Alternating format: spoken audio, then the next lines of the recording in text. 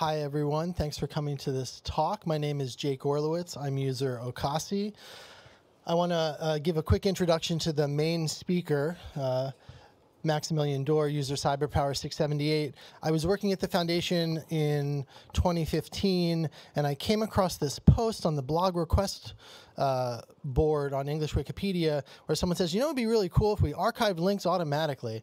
And I saw that CyberPower said basically, oh yeah, I do that, or I can do that, or I have done that. And I thought, I need to talk to this person. I'm at the Wikipedia library. We care about reliability and verifiability. And you know it's not verifiable? A dead link. You have no idea what it said. You can't, it doesn't serve the reader. It doesn't serve the editor. It's basically a black hole for information. And so I reached out to Max and I said, can we meet? And he said, I've never talked to another Wikipedian before. And I said, well, you're about to. And we had a video call. And I thought, this guy is perfect. He doesn't know how good he is. He doesn't know how powerful his code is. He doesn't know how deep this problem is. And then I connected him with another friend at the Internet Archive. You may have heard of the Wayback Machine, run by Mark Graham. And within 2 years, Mark, Graham, and Max were working in collaboration, and we are still at it today. I am the Wikipedia liaison, among other roles, for the Internet Archive, and Max is the lead developer of IABot. And that is my introduction for our talk today. 10 years and 20 million links fixed.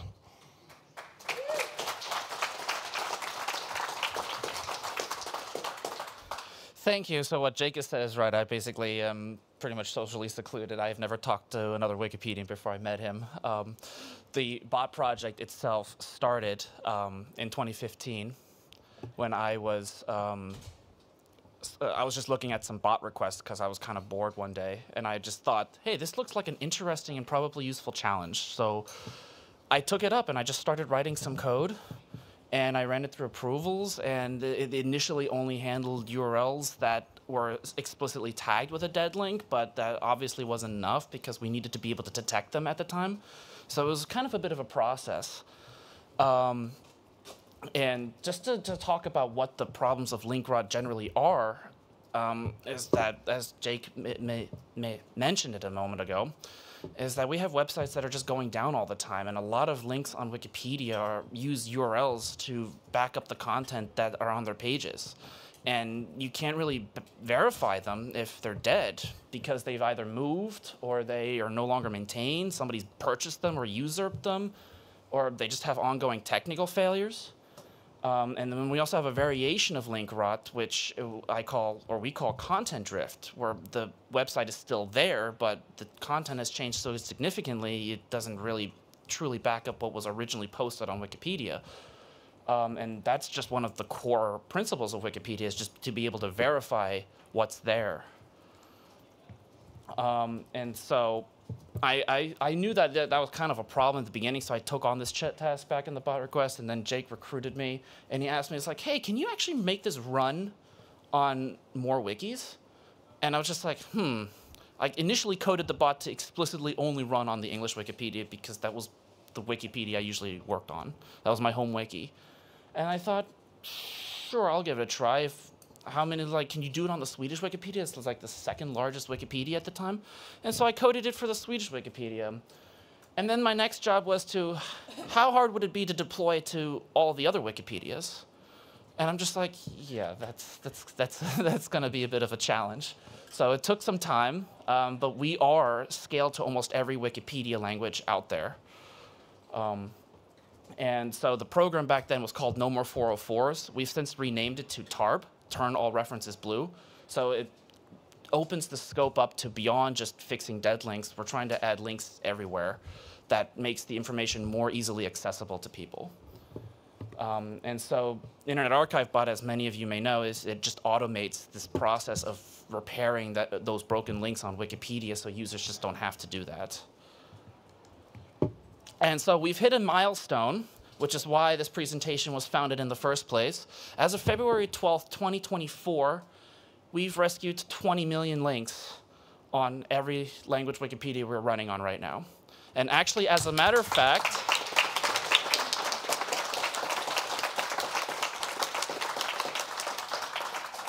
as of today, we're actually at 21.5 million. And I also lied a little bit. It's not been 10 years either, so we're actually at 9 years. So next year, we might actually have a bigger milestone to actually truly report. So how does the bot generally work right now? It goes through every page on Wikipedia, on every Wikipedia. It runs through the pages alphabetically or however the API is returning them.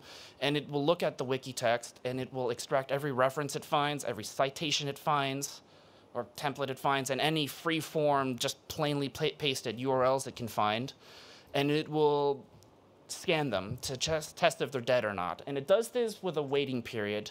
So URLs that are on trending dead will have a waiting period of 3 days. So if the link hasn't been checked within that time, it will be checked.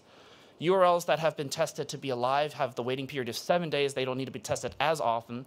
So if, like I said, if it's outside that waiting period, it will check it. And if we have a failed check, 3 consecutive checks, iBot will then officially declare the link dead and then proceed to rescue it. Users using the bot can also manually override the bot by just updating the URL metadata using the website at iabot.wmcloud.org. But most of the time, there's no need. But some cases, such as geo-restrictions or just soft 404s, are still a reason why we'd need to manually tell the bot, hey, this link is dead. So that option exists to helping improve it. But moving on, then the next step is, after the links have been scanned or assessed, it will proceed to query the Wayback Machine for a copy of those links if they're dead. And optionally, if the links are live, it can be submitted to the Wayback Machine by the bot. And on Wikipedia, iBot doesn't actually do this at the moment because there's another separate process running at over on the Wayback Machine side, which is actively looking for new links in real time and just submitting them automatically. So in theory, when users add a link, it should almost immediately be visible on the Wayback Machine at the time the link was added. After we've done all of our work, we've added the archives where we needed to, we just apply those changes to the page, and then the bot does some basic cleanup on the wiki text, such as deduplicating references in places so we don't have redundant references plastered throughout the wiki text. And that hasn't been without problems, however. I just mentioned deduplicating references, but iBot tends to have a problem with some of its wiki syntax handling. References can be a complicated endeavor in many cases. And so I've been grinding away at a new version of iBot, which is also why sometimes I'm a little radio silent on the Wikipedia itself. I'm just focused on it. And one of the new things I'm working on is completely reworking how the bot is parsing the page with a new internal parser. The current one is much of a rat's nest. It's not fun to maintain or even look at. So I kind of want other maintainers to kind of want to help if they want to, and not be like driven away wanting to gouge their eyes out. So. So yes, I'm reworking the parser, and then one of the reworks I'm doing is also I want to make the parser available via an API so other automated processes can make use of this parser. iBot does a generally good job of extracting data, and one of its core features is being able to automatically adapt to changing citation templates. A few years ago, we changed dead URL to URL status, and that was one of the things iBot was automatically able to pick up on and change on its own. Just because of the adaptive citation engine I put into it. And I want to just let other users be able to take advantage of that and just pull that so they don't have to re-engineer the wheel if something already exists as a solution. One of the other problems that I've encountered is that the bot caches only one archive URL for every URL it's found on Wikipedia. And while in many cases that's fine, and in a lot of other cases it's not. And that's because sometimes there are different pages citing different versions of the same URL with different content on it. So we need different snapshots with different timestamps. So I'm actually taking this one step farther. The bot can only query the Wayback Machine for URLs. This new version will be able to query the other 20 providers it knows of for URLs. So it's going to be no longer confined to a single URL. It'll have an index of multiple URLs from multiple providers, which as current count is at least 20 of them it supports. And then just some other improvements to the hardware utilization. While we are scaled to 300 plus wikis, there's performance being left on the table. The hardware utilization is sometimes under half of the hardware allows. So it's not, you can definitely speed things along. Wiki takes about 3 months to process for Internet Archive bot. It's a little too slow. So we want to speed that up by just enhancing how fast it runs by just adding more parallelization to it. And like I said, there's some other optimizations being introduced. I'm adding more security by switching it to OAuth 2, which will further add more options like users being able to integrate IABot and have it interact with the REST, wiki-based REST API. So better wiki data support in that sense. And just some other things. And then I also have some other features that I'm further down the pipeline that I want to work on. And for one, IABot is written in PHP, not the best language for a application that needs to scale like this. I want to rewrite it into Go, which offers compilability. So users that want to actually run the bot can actually just run it by executing a single binary instead of deploying this, which is not the most straightforward thing to do. And I also want to rewrite the web interface. I initially wrote it to try and make it user-friendly. He told me I failed miserably at that. I'm not a tech guy, so. So yeah, we need to rewrite the user interface again. So that's going to happen down the road as well. And one of the biggest updates I want to do is change the workflow of the bot. And instead of iterating through each article like it does right now and what it's going to do in the future version, I want to actually have it just trawl through recent changes instead and just work on articles the moment they have edits made to it. And with the links that go down in the meantime, a background process will just be checking all the links that it's already indexed from previous scans. So the bot will just directly target any page that has had a link go down on it, and it should be near instant. In terms of links going down, as long as once the waiting period has elapsed, the bot will just immediately target those pages. It's supposed to be nice. So overall, 20 million links is impressive, honestly. So, and imagine if the bot didn't exist today and nobody's written a solution for it. Like, where would the reliability be? So we're maintaining the reliability. We're maintaining the verifiability. We're enhancing it in that sense.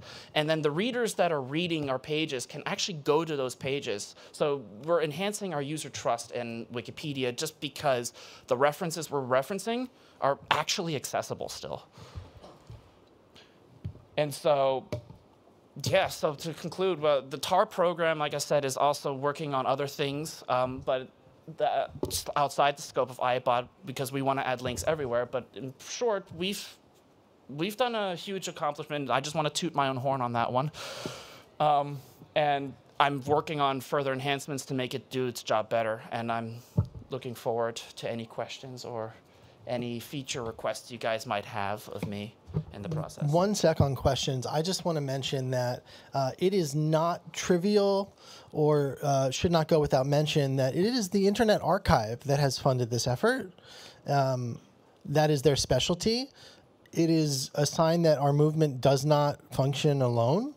The foundation is great at some things, and the Internet Archive is the best archive in the world for digital assets.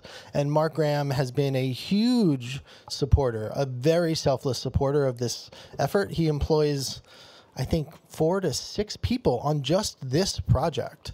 So, you know, kudos to the Internet Archive. Thank you to Mark Graham.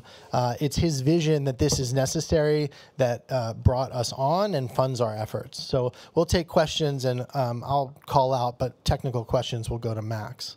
First, wait for a microphone, please, and I'll move around the room. Thanks for the presentation. So 2 questions about Wikidata. The first one is, I know, as you said, that Internet Archive preemptively archives the links that are in the Wikipedia pages, and if you know if it does it also for the links in the Wikidata items. The second one is about if your bot also runs on Wikidata or if you plan to do it in the future. Thanks. Okay, so, sorry. So for the preactively archiving links on Wikidata, I know it does that for Wikipedia, but I think because of the structure of Wikidata, I don't think it does that. It might. Actually, no, I think it might. We'll get you an answer. We'll get you an answer on that one. As for the bot running on Wikidata, it does, but it's in a very limited state. It's not as good as it can be, and I wanted to make that better. So. Hi, thank you for the lecture. I'm not actually having a question. It's more like a comment/conclusion. Because at the end of your lecture you said, what if the bot wouldn't exist right now? Mm-hmm. Imagine for a second that this bot doesn't exist. What would we do? In our local Polish community meetings, I always encourage when you actually give a source from a website like links. Please always archive with Internet Archive or any other page, Archive Today, for example, and include this into your site template. It will be much easier in the future, so the links wouldn't be dead. So and the credibility of the Wikipedia wouldn't fall down. Sure. Thank you very much. Thank you for that comment. I just want to point out that it's entirely technically possible for Citoid to add an archive link at the point of the reference being added. There is a technical challenge to make it fast enough, but what we really face with what's called born archived links, because basically IABot fixes links after they're dead. You can archive links at the moment they're born. This is a different model. French uses it with WikiWix, and it is an inspiring model, but it's a community problem because it clutters the interface. And a lot of editors don't want extra icons, links, JavaScript on the article page. So this is a multifaceted problem. It's not just technical. It's also about individual user preference around the readability of markup and Wikisource. And it's also about questions about is JavaScript okay or not. But what's hopeful is that IABot 3.0, which is the future version, can work so quickly that it's effectively born. It's as good as born archived, but it doesn't clutter the page. It only works when the link goes dead, but it's instantaneous. Does that cover it? Yeah. I also want to add something. I also support preemptive archiving as well. And we do that on a few wikis. Russian Wikipedia and Chinese Wikipedia are two to name. And one of the problems, there are problems with that too, and that's when you hit large articles and then you suddenly add 300 archive URLs to citation templates. We've ran into issues where the media wiki parser just, threw up on the page. So yeah, it became too large for its own good. So that's the next problem of that. So there's not really a good solution. And then some people turned off JavaScript. So if you were adopting the WikiWix model and they had JavaScript turned off, then boom, the archives don't show up anymore because their WikiWix thing is a MediaWiki JS gadget generating those links on demand. So there's ups and downs to each problem, and as I mentioned in the future version where I wanted to change the workflow, having the bot, just kind of step in when the link is dead more quickly seems to be kind of like the most ideal in the middle approach for that. The nice thing about the interface that I can't understand is that it's incredibly configurable. One of the things that Max has done brilliantly is add customization options for every single possible thing. So wikis can adapt this to their own needs and use cases and configure it. I mean, configuration is essential. This is not a monolithic piece of software. That's why the interface is complex on the web interface, but it also means that with a little bit of training, you can make it work just the way you want on your wiki. You can have it archive everything automatically. It just has trade-offs. Hands again? Him. Oh, sorry. Thank you. Okay. First of all, kudos to you. Amazing work. Small question.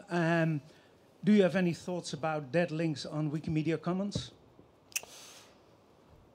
I'm very much in support of deploying to Commons, but there are some technical problems that's inhibiting me right now. What? I think we shut off because it was causing problems for embedded images. But just like the goal was to go from 1 to 2 to 300 wikis, the goal is to go to every Wikimedia project, and maybe even beyond Wikimedia projects. So we're working on it. We're just prioritizing, you know, places where references are, I'm just going to say this, most essential, and they're absolutely essential on Wikipedia's. They're incredibly important on Wikidata. They're less common, if you will, on Commons, but they are still important, but we're getting there. Yeah, I stress that Internet Archive Bot is written on a single code base for every wiki, so it's the same code running on every wiki. It's not branched or variated or in any way. It's just one code. So Wikitext parsing is hard. Have you considered outsourcing it, like something like Parsoid or one of the other services we have? So I make the sysadmins. Parsoid runs through an API, right? I make the sysadmins already mad enough at me as it is. They instituted a global rate limit that the bot just barely manages to keep under. And I'm not talking about a per wiki limit. I'm hitting the global web service rate limit. So I had to introduce a huge optimization not too long ago to try and get the bot under there while keeping its speed up. And I pulled it off, but if I added more requests out to a service, I fear I'm going to get yelled by the sysadmins again. For instance, or something like that. I have thought about using Parsoid. But I haven't made any conclusion if I want to do it yet.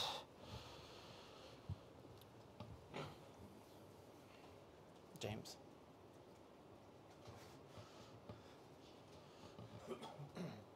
Just a comment, because your bot is running really a great job, and I'm running also a bot for the dead links on the Polish Wikipedia. The difference is I'm only marking them on the discussion pages. Why? Because there are two problems that we found out. One is that sometimes the archive link, even in an Internet Archive, they are there, but they do not have content. So it says everything is okay. You open the archive link and it says, well, but this page doesn't exist, and it was archived because every error code is okay, everything is okay, but there is no content. So I leave it to people to verify. And the second thing is other way around.